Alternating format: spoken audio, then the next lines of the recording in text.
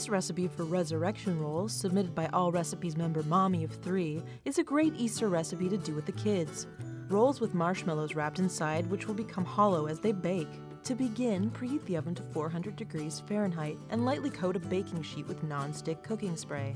Separate a 10-ounce can of refrigerated crescent rolls into individual triangles on a lightly floured surface, and press them out lightly. In a small bowl, mix together 2 tablespoons of ground cinnamon with 2 tablespoons of sugar.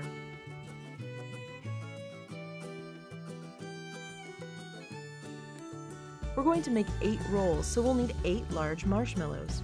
Dip the marshmallows one by one, first into a 1/4 cup of melted butter, and then into the cinnamon sugar. Place the coated marshmallow in the center of the dough triangle, and carefully wrap the dough around to enclose the marshmallow completely.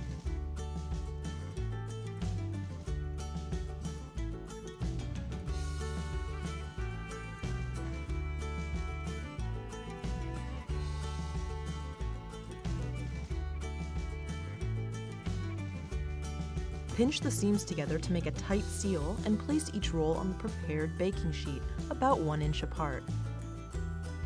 Bake the rolls in the preheated oven until golden brown, 12 to 15 minutes.